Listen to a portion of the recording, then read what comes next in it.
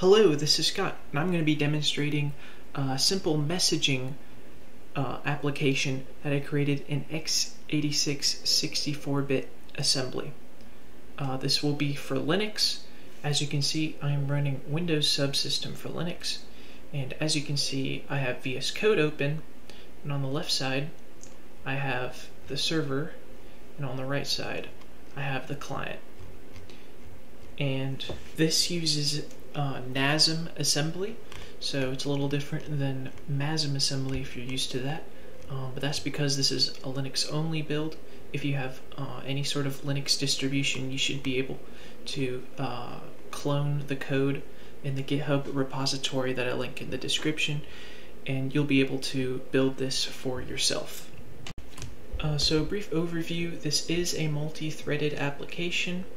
As you can see over here, I call pthread, and this simply just links against the standard library that Linux provides, and that will run this in the background, this std and listener routine,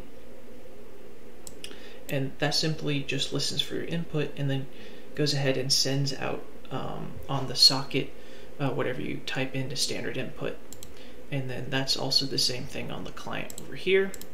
And on the main thread, you're just simply, on the server side, you're listening for a connection and then maintaining that connection. And on the client, similarly, you connect to the server and then you maintain the connection. So to make this program, it's very simple. All you have to do is make a server for the server side and make client for the client side. Notice that there is a prototype.c file. This is just so I could understand what the assembly would look like. But notice in the output that this file is not being compiled. It is only the assembly. And if you don't believe me, you can go ahead and delete the prototype.c file and assemble it for yourself. Then to run it, it's simply make run server, and on the client, make run client. As you can see, it says it's connected, and on the server, I can send a quick message, and as you can see on the client, I received it on this date,